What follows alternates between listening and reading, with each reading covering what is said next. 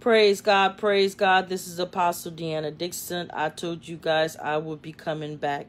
Well, this have been brewing for years. This live, I'm talking about years. That's all I can say. Years. I keep hearing this. Years. This been almost all my life. Let me just be real. This been all my life. What I'm getting ready to say. So let me go ahead and do my disclaimer, because I promise you. I'm about to make some folks mad, and it's on purpose. Guess what? It is not by mistake. Everything I say, I truly mean. Everything that I say, I've been hearing from God for years. Church or cult. You know, I was going to this church in Sacramento. I ain't gonna say no name today, but they have like maybe 11, 12 churches in the same area, and I'll never forget that. And I was brainwashed too. I'm sorry I have to say it that way. But it was like, we're the best church, and, you know, if you don't go to our church. And I remember when I used to witness, this was in 2006, 7, and 8.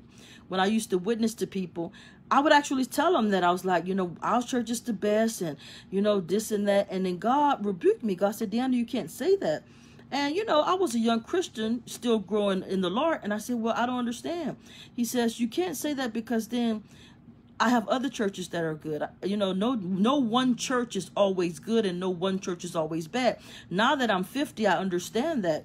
I mean, that's just the way it is, right? I don't care. Even if it's a good church, you're going to have some things going on in there. So let me get to the point I'm making. I'm so sick of y'all so-called churches. Some of y'all ain't nothing but cults. And I'm going to tell you why you're a cult. Because you don't want nobody to fellowship with the other people. Oh, I'm about to go here. Morning, I'm about to do it, God. I'm about to do it. I'm in a little town called Abbeville, Louisiana. And I know y'all gonna get mad right here, but I really don't care. Come on, somebody. Y'all cults. Don't go to that church. Don't fellowship with this church. I remember when I had opened up a little bitty church on LaPorte Street, and I just want to reach the people. I've never been in competition with anybody, because I could care less, right? Because what God is assigned for you to do, nobody can do. What God is assigned for me to do, nobody can do. When Christians understand that one, we're gonna be good. We're gonna stop being jealous and envious of people. Come on, somebody. Because no one can do your assignment but you. Because when you came to this earth, God put it in you. You can't do what I do. Come on, somebody. So you stop it. You can't, because God didn't assign you. God didn't assign me to do what you got to do. All right, let me bring it down a level. Let me tell y'all something. Y'all need to stop that, and that's why we have no unity. This church, you know, so when I was going in that church, it was like all the other churches was so bad. And if you go there, then you're upsetting the pastor. If you talk to a person from that church, you're upsetting the pastor. So what's happening is that nobody wants to fellowship with each other. That's black or white too. I'm talking to all y'all. Can get mad if you want to. Come to me. Come for me. Please do. So we can have a talk anyway. So we can finally get to the truth of the matter. The truth of the matter is, y'all scared people gonna steal your members. Can I tell you something? You ain't got no members. I'm going to say it again. You ain't got no members. Yeah, so Ebonics this morning. You ain't got no members. That's Jesus Christ of Nazareth Church. You know what you are? You're supposed to be a steward. Hallelujah. That's what I said. That's his church. You're supposed to be bringing people to him, not to you. Oh, I just said something. You can get mad if you want to. So now, nobody wants to fellowship with each other because our church is the best. No, you're a cult. That's what you are. You're a cult. You don't want to fellowship with somebody else. Well, you know, we don't do things that way. That's your problem. You've been stuck in religion for 50 years, and you're trying to get stuck for 50 more, and you're wondering why these kids not listening to nobody, because they see the adults not getting along. Oh, come somebody walk with me up in here this morning. Y'all want to know what's wrong with the world? The same thing wrong with the church. Y'all can't get along for 5 minutes because y'all jealous, y'all envious, everybody trying to be a superstar. Yeah, I said it like I said. Y'all don't even want to get together. Y'all keep talking about we have a problem in the community. We have a problem in the community. Well, guess what, community? Y'all don't come together, not even in the church. And when y'all do come together, y'all pick certain leaders. Yeah, I'm saying it. Oh, y'all can come for me, and ain't nobody jealous. It's just that's not how you do it. In order to save a community, it takes the community people. Come on, somebody, hallelujah. And that's in every city and every state and every town. Blacks don't want to worship with whites. Whites don't want to worship with blacks. Y'all all out of order. I'm calling you all out. And you could come for me, please. I give you my phone number. What's up? Y'all out of order. That's why we ain't got no power in the church. Everybody want to be a star instead of unifying together. Let's find a solution together. Because when they see togetherness, then they can say, this is some real stuff. Let's listen to what they're saying. But when they see this one bickering against that one, that leader against that one don't want to fool with that one don't want to do that one. Can I tell y'all something? We all fall short of the glory of God. You ain't better than nobody. Pastor, preacher, apostle, prophet, teacher, minister. You might have a little bit more money, but honey, you ain't got a little bit more anointing, because everybody has their own anointing in their own right. Y'all need to stop acting like that. I'm very serious. It's disgusting and it's not of God. Your church ain't no better than the local church. Your mega church ain't better than the local church. Y'all need to stop that foolishness. And y'all wonder why we ain't got no power. Because we cannot come together unified. When we get to heaven, ain't no black section, ain't no white section, ain't no Chinese section. It's going to be one group. Come on, somebody, hallelujah, called the Church of Jesus Christ of Nazareth. But yet y'all don't want that to touch you, because I'm going to tell you, y'all all about a facade. If this church looks better and that church doesn't, and if that church has money and that church doesn't, what about the heart, the matters of the heart? Because guess what? People are getting killed in each city, in every state, locally and nationally and globally. We all need unity. Now, that's true unity. I don't care what type of get together you get. If you don't do it the right way, then all you did was get together. You might as well just have a barbecue, baby. Yeah, I said it.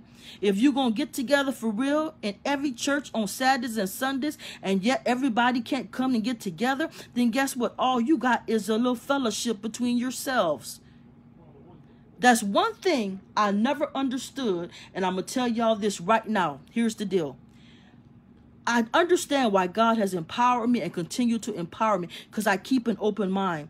I know Apostle DIXON Dixon can't do everything by herself. So I'm very open to work with almost anybody. Notice I say almost, because if you're playing, don't come to me, because I don't know what you're going to get. I'm going to be real with you, because I only deal with reality and realness. I'm not saying you have to be perfect, but you do have to walk before Jesus Christ and do things in order, because I am a person of order. We're not doing it the right way. That's why we have so much disarray in this world. And that's why the world can come into the church and tell us what to do, because we're out of order. The enemy have come into the church and has divided us to where now it's the local, it's the mega, it's this, it's that, it's apostolic against Christian, it's Christian against Methodist. Let me tell you something. First of all, that's not even biblical. All those things are not biblical. All those religions are not biblical. That's what I say. If you read your Bible, yeah, you'll see some things, but all those churches that y'all made up, y'all man-made, that's between you.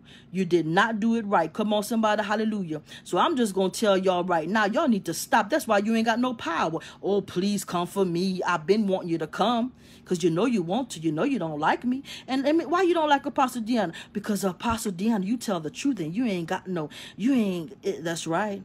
Sometimes I got tact, but most of the time I don't, because I don't have time to play with y'all. We don't know when Jesus Christ coming back. And we got kids out here dying. We got people out here dying because y'all trying to be famous, or y'all trying, well, I don't want to associate with that one, and I don't want to associate with this one. Excuse me?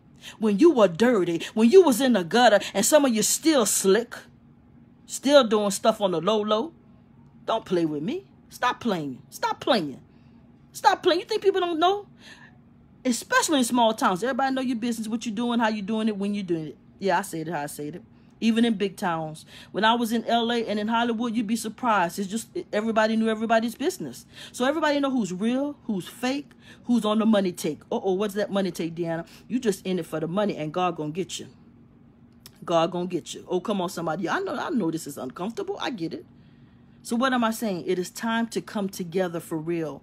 How do you come together for real? Do you have to be real? You have to put aside your differences. You may not like the way I preach. You may not like the way I teach, but you still should respect me as a woman of God. Y'all don't even want to respect each other as men and women of God. Oh, because if it's not this way, then it must not be God's way. God is dimensional. God ain't never been traditional. I done read that Bible. I know what I'm talking about. God is dimensional, meaning that God do what he want, how he want, when he want. Come on, somebody, hallelujah. Y'all be trying to figure out and speak for God. The last assistant got fired, the devil. Y'all keep trying to assist God in doing his work when all he wants you to do is do some work for him. Hallelujah. Jesus came and him as disciples in 3.5 years turned this world upside down. We have Christians every day, and yet all we doing is just sitting up there in facade.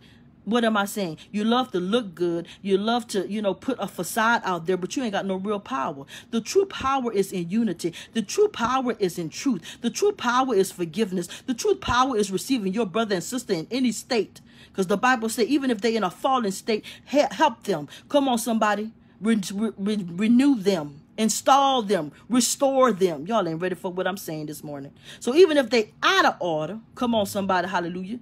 You're supposed to help put them in order. So there goes your thing about, well, I don't want to, I don't want to do this and I don't want to do that.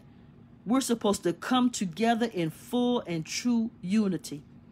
But like I say, y'all so blessed. Let me tell you about that blessed thing. If you're not blessed on the inside and just the outside, then all of it is a Pharisee and Sadducee tradition that is not of God. End of story. And I'm not going to take a long time on this subject because it's straight to the point. Are you a church? No. Are you the church or a cult?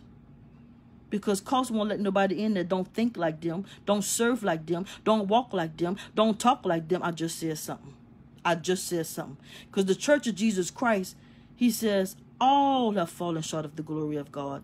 None of us are good. We're all filthy rags. Oh, come on, somebody. Hallelujah. That's all I'm saying. All right.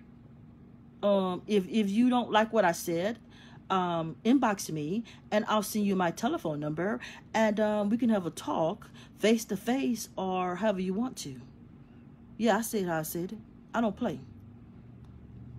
Because most of you ain't got no power. And this is why. You don't have a heart for God. Because God wants unity in this hour. Put aside your differences. Put aside, I don't like her. I don't like him. Well, what if God told you that? Because he sees your heart. I don't care how much you front on the outside. He sees your heart. It's a heart. It's matters of the heart. That's what we're going through in this latter days. So God bless you. God keep you. This is Apostle DEANNA DIXON. Roll our soldiers, for that is who we are. God bless.